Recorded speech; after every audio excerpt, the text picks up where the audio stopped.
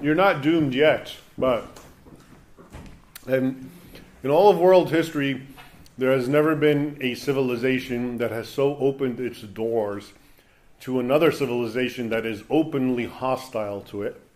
So this is unprecedented, what's happening. Your ancestors of Europe, and I describe it in my books because I write about history, fought tooth and nail to prevent Islam from entering and conquering Europe. Because that was one of the grand plans that went on for century after century from the east. The Turks were trying to enter Constantinople. They surrounded Vienna in 1683. And before that, the Muslims, I told you, went up into Tours in France in 732, 1,000 years later. This was an actual goal. And now Western Europe is saying, oh, none of that matters. It was a misunderstanding. Come on in. But they haven't changed. That mentality, and when I say they, that's obviously, I'm simplifying. The mentality that I've described is part of Islam. It's an Islamic concept. So the Islamic State, you're told, oh yeah, they have nothing to do with Islam. They've twisted it. No, they haven't. They are a representation of what Islam, the caliphs, the sultanates, the emirates, that's how they operated. The heads of Islam, the grand imams and the muftis said the same exact thing. Okay, so that is what it is.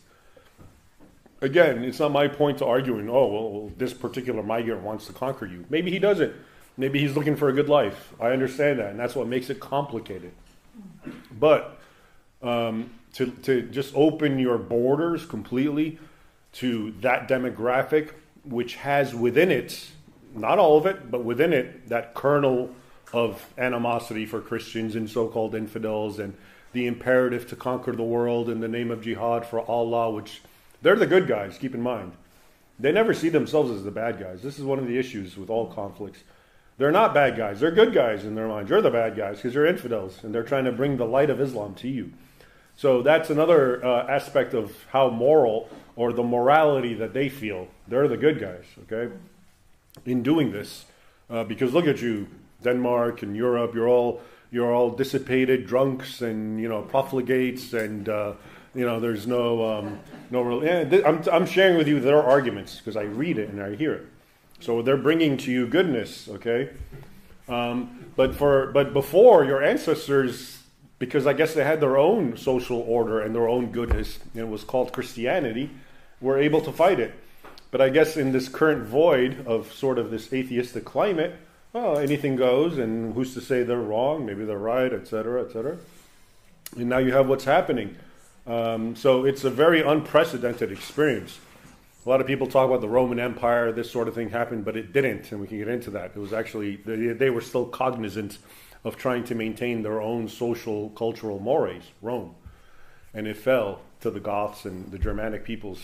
And I'm just saying, some people use this analogy, but in this case, this is completely your doing. Not you, but it's Europe's doing. Okay, you're bringing a hostile force that's openly hostile, and lo and behold, when I look where Muslims are, I see chaos and violence and criminality and rape and grooming in England. Okay, that's what always happened under Islam. Okay, so is there a hope? I think so. I hope so in time, but it's so bad that it even had to get to this point. It's such an abnegation and betrayal of your own heritage, of these men and women who fought and died to preserve your way of life against an open, hostile force, and now they're being welcomed in, and why not? It's okay. So I guess so. It's a matter of time. So where's the hope?